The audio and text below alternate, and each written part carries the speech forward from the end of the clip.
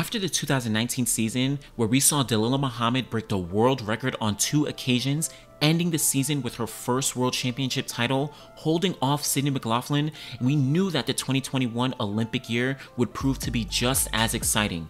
This year did not disappoint, with McLaughlin breaking 52 seconds for the first time in the history of the event, later joined by Muhammad as they both broke the world record on their way to Tokyo gold and silver. But in winning that Olympic silver medal, Dalilah Muhammad quietly became arguably the greatest of all time. So let's take a look back at how Dalilah Muhammad became the greatest women's 400-meter hurdler in the history of the event. If we look back at her career, we can see that she didn't have the typical trajectory to the success that she has now. Now, Muhammad won the gold medal at the 2007 World Youth Championships and went on to attend the University of Southern California in Los Angeles. In her freshman year, she finished 3rd place at the 2009 NCAA Championships. This would be her best finish at NCAAs though, as she would only manage a best of 7th and 5th at the 2011 and 2012 NCAA finals respectively. Along with not making the 2012 US Olympic team, this likely kept her under the radar and out of the conversation a bit, but she soon moved to train with the Olympic silver medalist Lucinda Demas, and in 2013 won the US Championships in 53.83 seconds, which was the 12th best American time in history at the time. Soon after, she would go on to the Moscow World Championships that year to win a silver medal in the 400-meter hurdles, joining teammate Lucinda Demas, who won the bronze medal behind her. Over the next 2 years, she unfortunately dealt with injuries that prevented her from properly competing, eventually missing the 2015 World Championships. In early 2016 though, she moved to begin training with coach Lawrence Johnson, and her trajectory completely changed. Muhammad won the Olympic trials that year, running 52.88 seconds, making her the 13th best performer in the history of the 400-meter hurdles at that point. She would eventually go on to win the Olympic gold medal in Rio de Janeiro later that year, making her the first American woman in history to win the Olympic gold in the 400-meter hurdles. She wasn't done yet though. The 2017 USA Championships proved to be one of the best races in history, led by Dalilah Muhammad, improving her personal best to 52.64 seconds, taking the win and making her number 6 all-time in the event. Though she didn't win gold, she did earn a silver medal at the 2017 London World Championships, just behind teammate Corey Carter, also from the US. Now, Muhammad followed up her 2017 success early on in 2019 by improving her flat speed with personal bests in the 200 and 400 meters. Then, enter the 2019 USA Championships, where she put it all on the line. Pressing from start to finish, Muhammad won in 52.20 seconds, breaking the world record that stood for 16 years and setting herself up as the clear favorite for the World Championship gold. And she did not disappoint. At the 2019 Doha World Championships, Muhammad would go on to win her first World Championship title, but also improving her world record to 52.16 seconds. Sydney McLaughlin was close behind, running 52.23 seconds, faster than the previous world record before Muhammad broke it. Now, in 2021, after a tough road to the Olympic trials, including injury and sickness, Muhammad was able to secure her spot on the Olympic team, running 52.42 seconds, which was her 3rd fastest performance ever, only behind her 2 world record runs from 2019. But she finished 2nd place to Sydney McLaughlin, who ended up breaking Muhammad's world record with a time of 51.90 seconds, the first time any woman had ever broken 52 seconds in the event.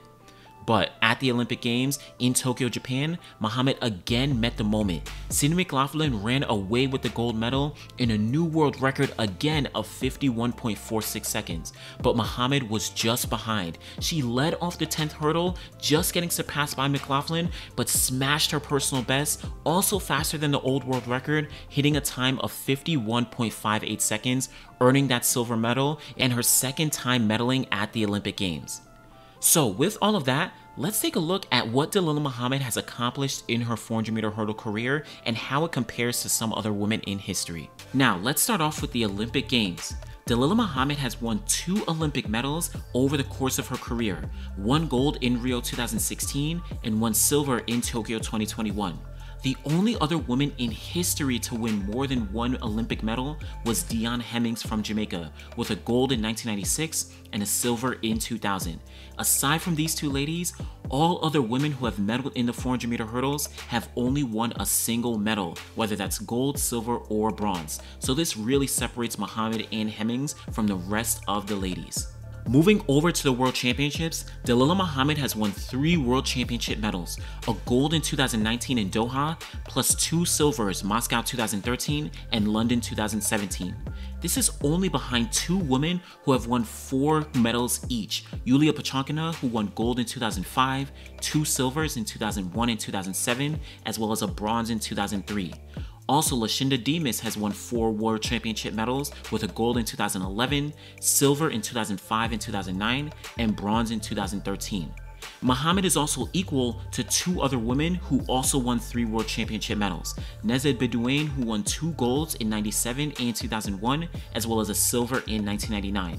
Dion Hemmings, she also won a silver in 1997, plus 2 bronze medals in 1995 and 1999. Aside from these 5 women with 4 and 3 medals respectively, all other women have only won 2 medals or 1 medal, whether that be gold, silver, bronze, at the World Championships. Next, let's move over to the all-time marks, where Dalilah Muhammad has a personal best of 51.58 seconds, which is number 2 all-time in the event. This is only behind Sydney McLaughlin, who has run 51.46 seconds, of course owning the current world record.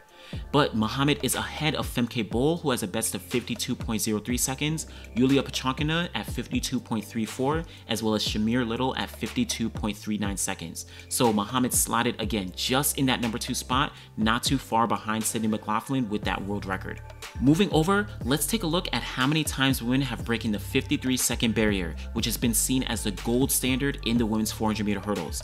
Of course, we know in this past year, Muhammad and McLaughlin have taken the event to new heights, breaking the 52-second barrier, but 53 seconds is still impressive.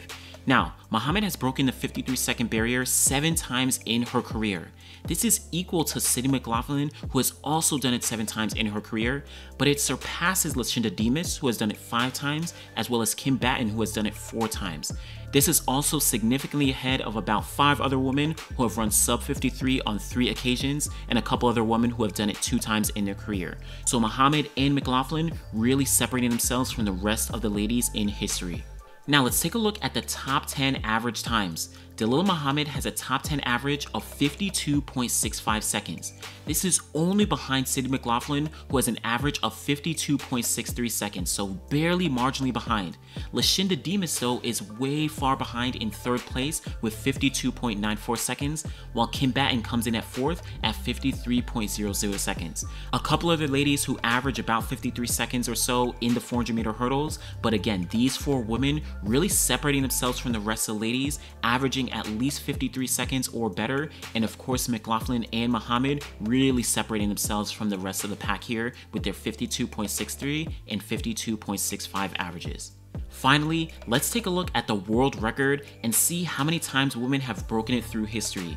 Of course, Dalilah Muhammad has broken it on 2 occasions, running 52.20 seconds and 52.16 seconds, both in the 2019 season. Sydney McLaughlin during the 2021 season ran 51.90 and 51.46 seconds, breaking the world record on both occasions. The only other woman in history to break the world record on 2 occasions was Marina Stepanova, who has run 53.32 seconds and 52.94 seconds. All other women who have broken the world record have only done it on 1 occasion in their career. Of course, Yulia Pechonkina running 52.34 seconds, Kim Batten running 52.61, and Sally Gunnell running 52.74 seconds. So, based on that, though there are some aspects where Muhammad is slightly behind, equal, or ahead of others, looking at a combination of all the factors, in my opinion, Dalilah Muhammad currently sits as the greatest 400-meter hurdle runner in women's history. And considering she has a wild card to the 2022 World Championships, and just this year ran a personal best, she still has more to go and does not look to be slowing down. Now, in the next few years, we may see someone like Sydney McLaughlin or Femke Bol surpass Muhammad, as they are much younger and very likely to continue accumulating more medals, times, and records. But currently, Muhammad looks to safely stand in the number 1 all-time spot. So, go in the comments below. Let me know if you think Dalilah Muhammad is the greatest women's 400-meter hurdler of all time, or if not, who do you think is the best of all time?